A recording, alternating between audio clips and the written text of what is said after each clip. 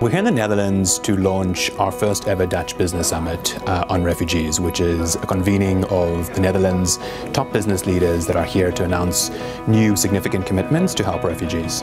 Today is about a genuine commitment to create space, to create jobs, to provide real access.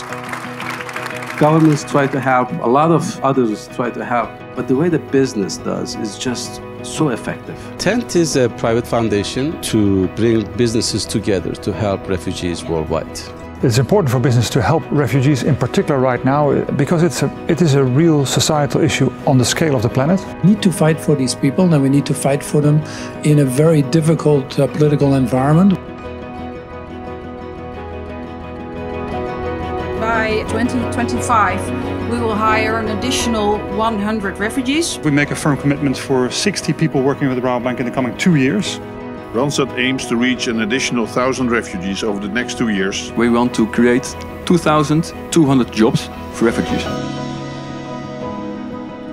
We need to work together to make sure that the refugees that reach this country get an opportunity to contribute. It's a responsibility to be shared by all. We want to play our part by bringing together people that today are without choice and give them at least the power to choose the energy that they need.